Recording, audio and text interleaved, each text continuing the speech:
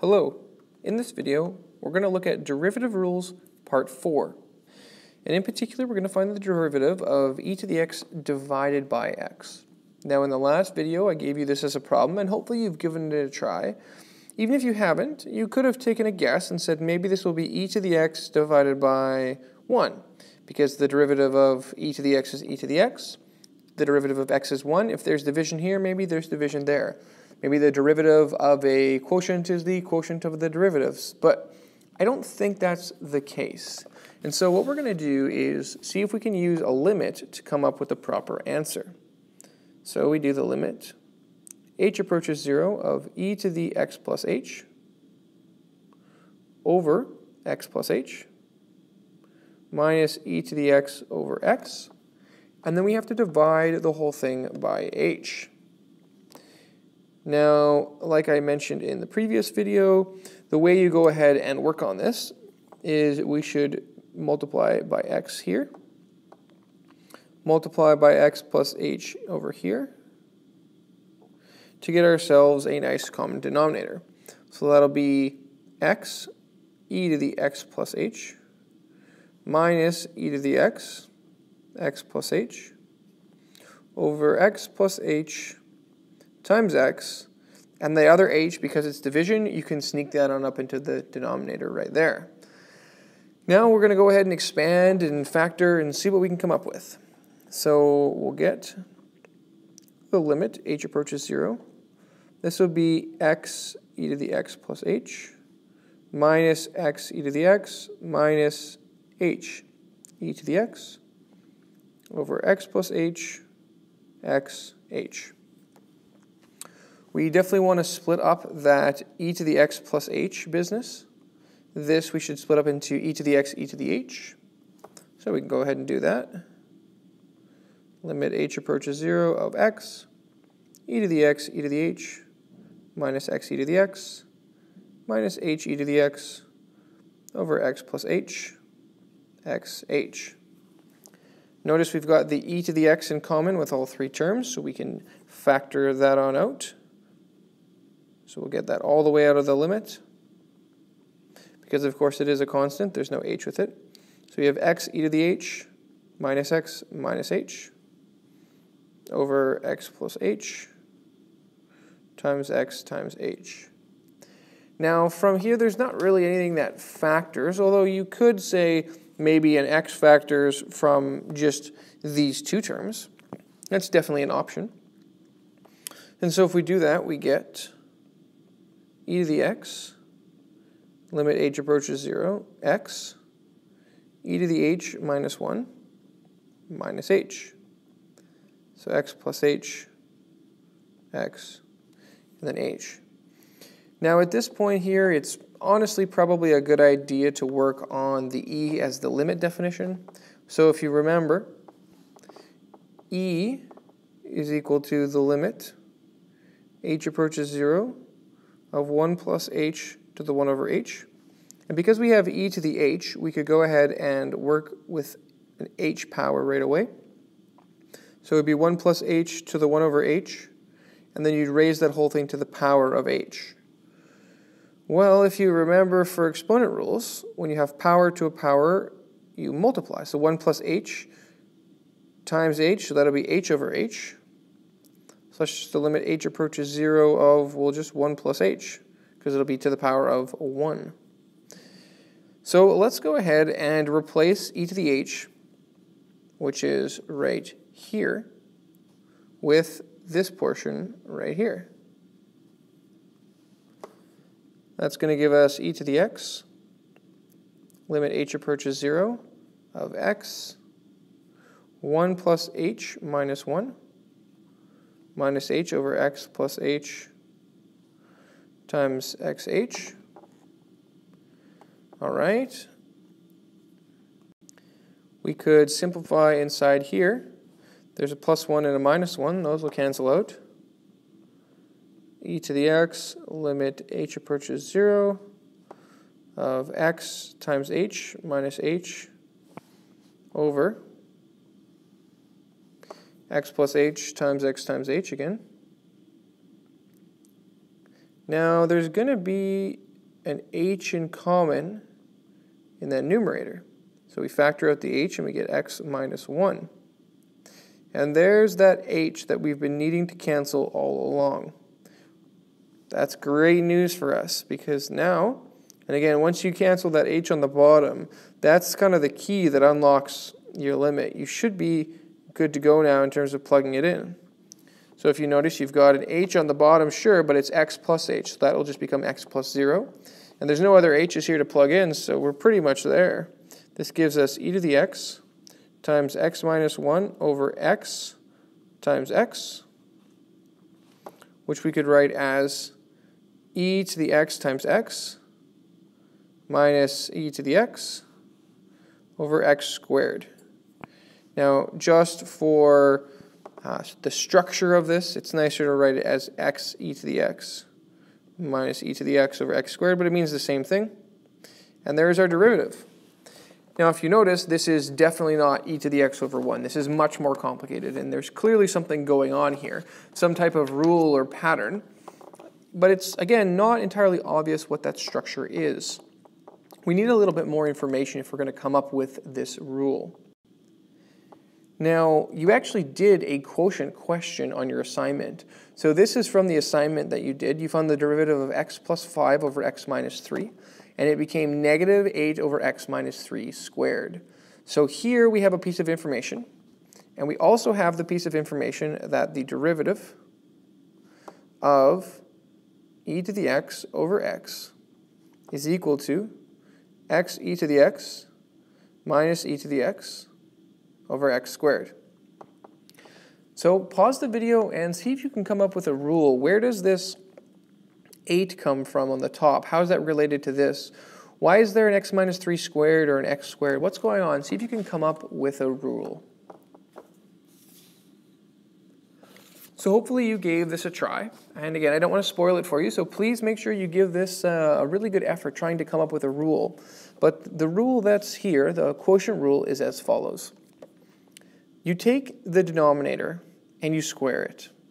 That should be obvious from this one and this one.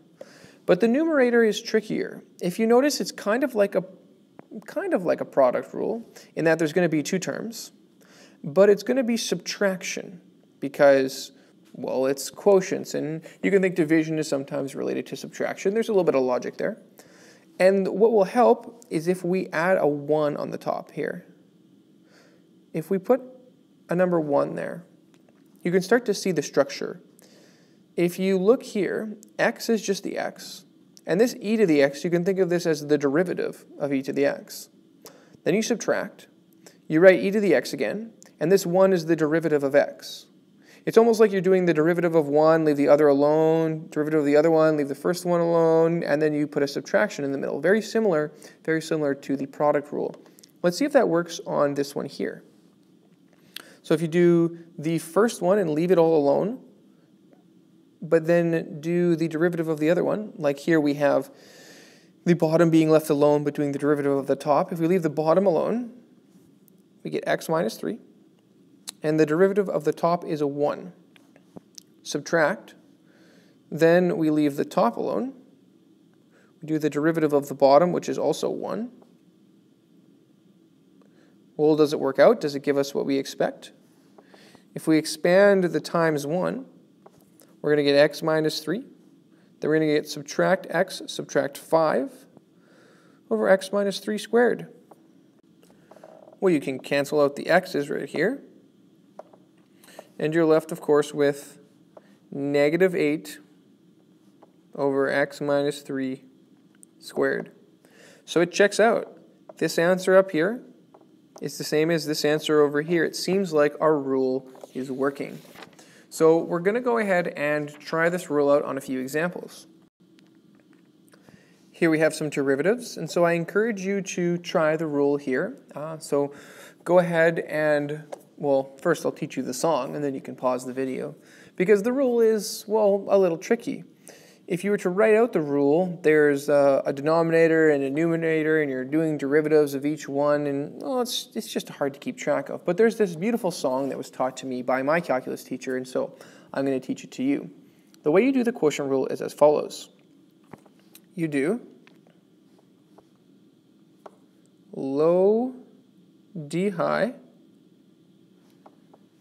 less high d low over the denominator squared we go. So there's your song. Low d high less high d low over the denominator squared we go. Let's see if we can sing that song with the first example here. So low, of course, means the denominator, the lower part of the fraction. So low. D high means the derivative of the high, the derivative of e to the x, which is just e to the x. Less means subtraction. High. D low over the denominator squared we go. Okay, well, it looks like that rule is working great. Go ahead and try it on the following examples. So pause the video and give them a try. So I'm assuming you gave these a try. Let's go ahead and sing the song. Low, D high, less high, D low, over the denominator squared we go. And again for the next one. Low, D high, less high, D low, over the denominator squared we go. As long as you can sing the song, you can do the quotient rule. Now again, you have to be careful when you're doing these. When you have derivatives, right, the derivatives of a constant or zero, you have to use your power rules. And it's important that you put brackets around each one of these terms. But the rest of it is kind of fun. I like doing quotient rule. For this one, we're going to have x plus 1 times 1 minus x plus 3 times 1 over x plus 1 squared. For this one, we would get x squared, 3e to the x, subtract 3e to the x, 2x, over x squared, and don't forget to square it. Finally, we have one more to go here. We'll get 6e to the x, 2.1 x to the 1.1, plus 7, and then x to the 2.1 plus 7x times 6e to the x over 6e to the x, all squared. So the quotient rule, written out nicely, is our rule number 7, and it's as follows. The derivative of fx over gx is gx ddx of fx minus fx ddx of gx over g of x squared. So we'll go ahead and look at the proof, and just like before, it's got that little note that we have to make initially. So just a note, since g of x is differentiable,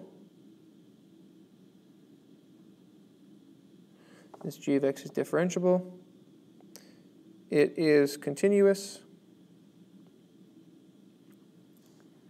and the limit as h approaches 0 of g of x plus h equals g of x. So let's get on with the rest of the proof. So we start with the derivative of fx over gx, which we can use our limit definition.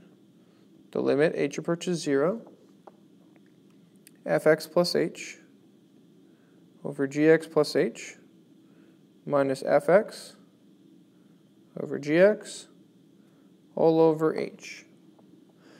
Now again, like in our problem-solving approach, we should probably make the denominators common. So this one needs a gx, this one needs a gx, this one needs a gx plus h, this one needs a gx plus h, and that h is going to sneak up into the denominator. So that's going to give us the following. The limit, h approaches 0, fx plus h gx minus fx gx plus h over gx plus h, gx, and we'll sneak that h up into the denominator.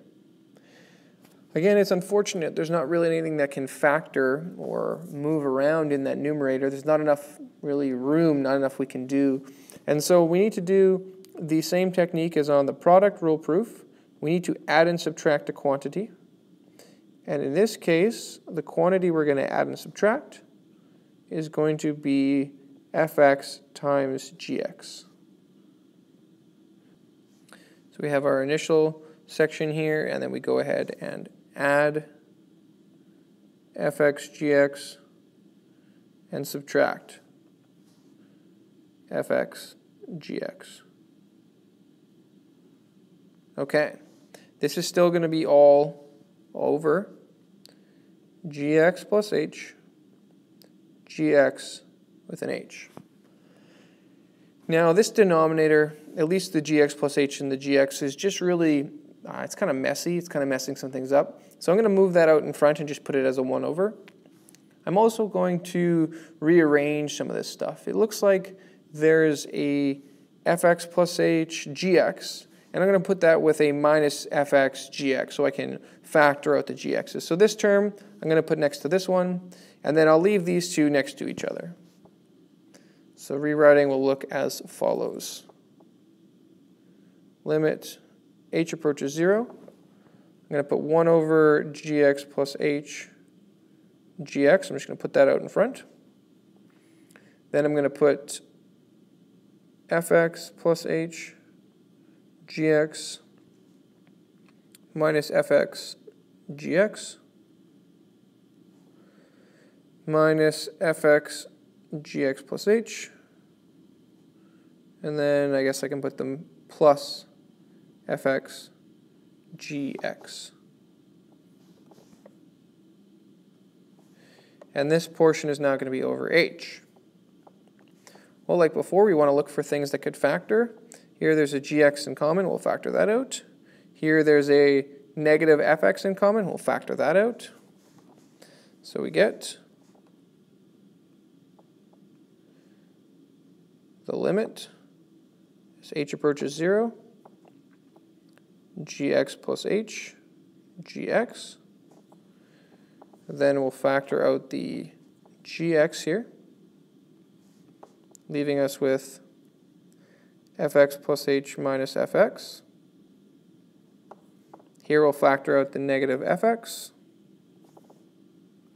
leaving us with gx plus h minus gx all over h. You can probably see where this is going. We're going to group this portion over h and then this portion over h because we're trying to create the definition of the limit. Well, the definition of the derivative, I should say. So we get the limit h approaches 0, gx plus h gx, gx, fx plus h minus fx over h. Probably should put this part in brackets too. Minus fx. And then we have our gx plus h minus gx over h.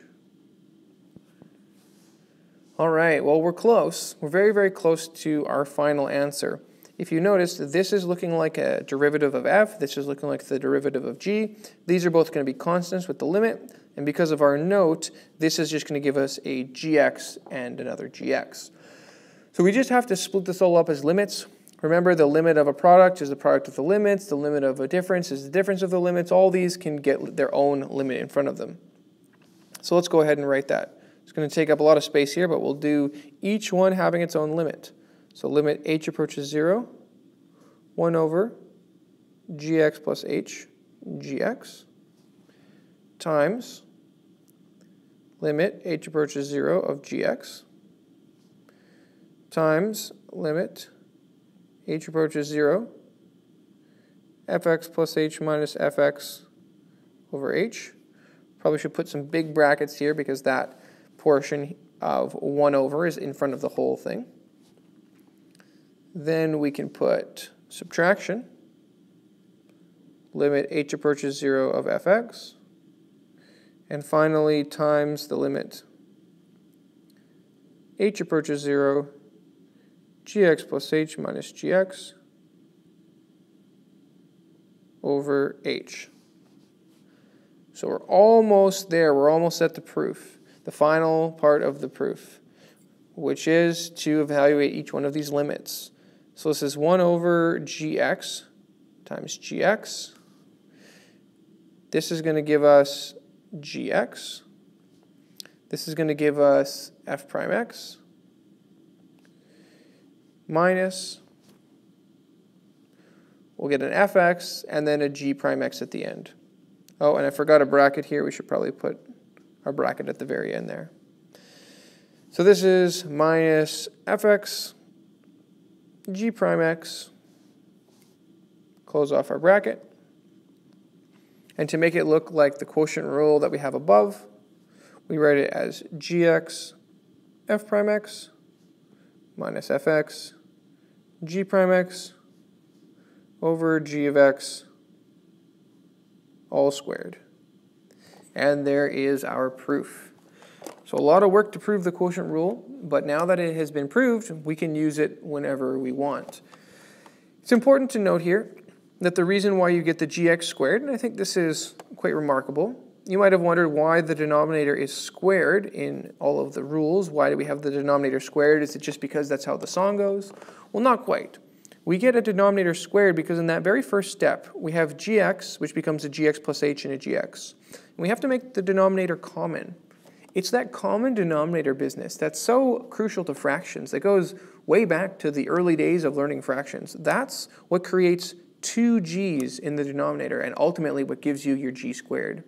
So I think it's kind of neat to see how a common denominator business from basic fractions is actually generating the denominator squared in the quotient rule. It's kind of neat to see. Now we're going to go ahead and do some challenge problems, so go ahead and pause the video and see if you can come up with the answer to these 2 problems. So let's go ahead and give these a try. We start by singing the song low, which is 7 plus 2x, D high, so 6x plus 5, less high, 3x squared plus 5x minus 7, D low, which is 2, over the denominator squared we go. Let's do another one. Low,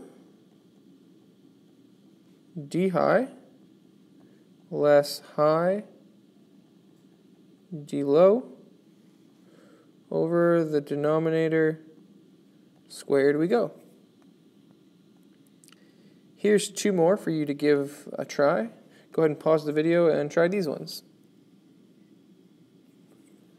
Alright, assuming you gave these a try, 7e to the x, 12x cubed, minus 3x to the 4, 7e to the x, over 7e to the x squared. And for this one, well, when we do low D high actually requires us to do a product rule because that's x squared times e to the x. So we get 2x e to the x plus x squared e to the x. So there's a product rule inside the quotient rule. That's definitely something that can happen, so watch out for that. Less high, D low, over the denominator squared we go. We'll do a few more problems here to make sure we're good to go. Here's one with tangent lines. So let's find equations of tangent lines to the curve here that are parallel to this curve over here. Well, to find tangent lines, we need to have a point and a slope. Let's look at that slope first. So to find the slope, we should find y prime. So low, D high, less high, D low, over the denominator squared we go. We're going to want to simplify this because we're actually going to want to do stuff with it. So we'll get x plus 1 minus x, and then again plus 1, because negative negative will make a positive. The x's cancel out here, and so we get 2 over x plus 1 squared. Now we're going to need to plug something in for this to find our actual slope, so we should probably find that point we're talking about. To find the point, well, it says this tangent line should be parallel to this line. Parallel means here, same slope. Okay, well, what is the slope of this line over here? Well, we could rewrite this as 2y equals, if we move the y to the right-hand side, we have 2y equals x minus 2, or y equals x over 2 minus 2 over 2.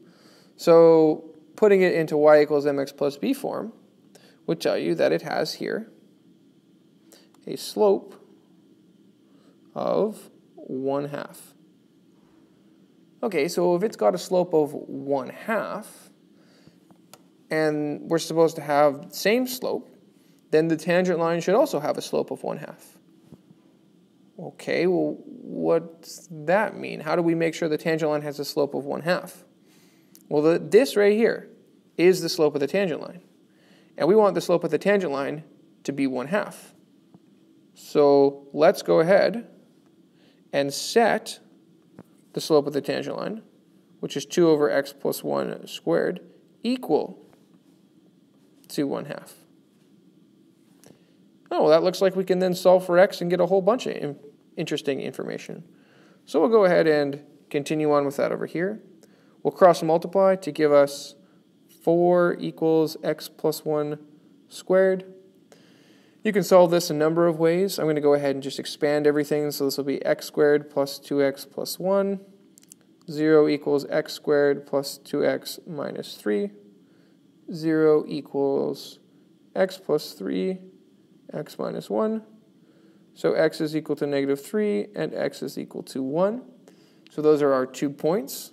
Well, half of the point. We only have the x values. So we'll need to take those and find the y value. So for this one here, y would be equal to negative 3 subtract 1 over negative 3 plus 1. We're plugging it in, of course, into this formula up here. And so that'll give y equal to negative 4 over negative 2, which will be 2. Over here we'll get y equals 1 minus 1 over 1 plus 1, which means y will be equal to 0. So we can combine all that information and write down our tangent lines. So that'll give us y minus 2 equals 1/2 x plus 3, and y minus 0 equals 1/2 x minus 1. Those are the 2 tangent lines. Now we'll go ahead and show this on Desmos just to confirm that we did indeed find the correct values. So here we have our graph, y equals x minus 1 over x plus 1. Interestingly, you can see how there's a vertical asymptote at x equals negative 1 and a horizontal asymptote at 1 using your pre-cal knowledge. So we go ahead and turn on the 2 lines and we can see, yep, those are both tangent lines. And indeed, if I was to type in the line y, or x minus 2y equals to 2, you would see that these 2 tangent lines are indeed parallel to that third line. So all the information lines up and it looks pretty cool on the graph. Now let's go ahead and do another example, this time looking at the product and quotient and derivative rules, but without any functions to look at. So we're going to be told f of 3 is 4, g of 3 is 2, f prime of 3 is negative 6, g prime of 3 is 5.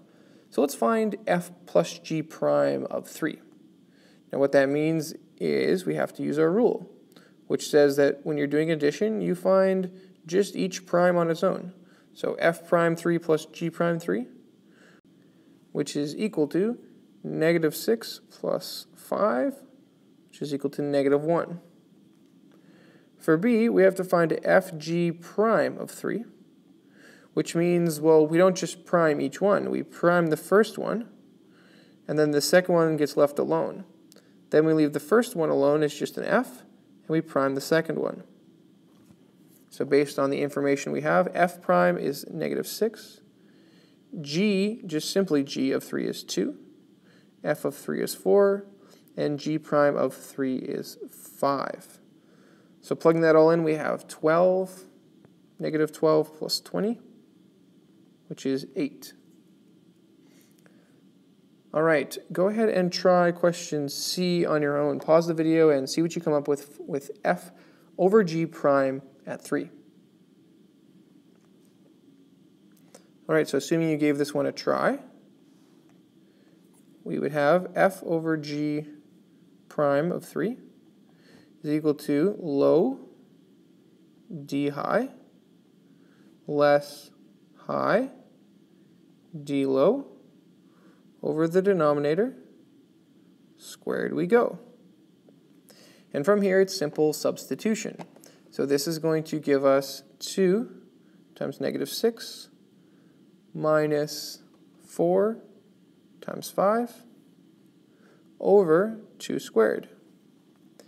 And so you work on that, do a little bit of arithmetic, and you get -12 minus 20 over 4, or simply -32 over 4, which can reduce to -8. Now I want you to try question D. In this case, we have f over f minus g prime of 3. So you've got to do the quotient rule. But as you do the quotient rule, you also have to watch out for doing the derivative of a difference. A lot to keep track of there. See what you come up with for D. So assuming you gave that a try, we're going to need a lot of space down here. Let's go ahead and try D. So we have f over f minus g prime at 3. So low d high f prime of 3 less high f of 3 d low f minus g prime of 3 over the denominator f minus g of 3 squared. Now f minus g of 3, that means we just find f of 3 and g of 3. So f of 3, and then we subtract g of 3.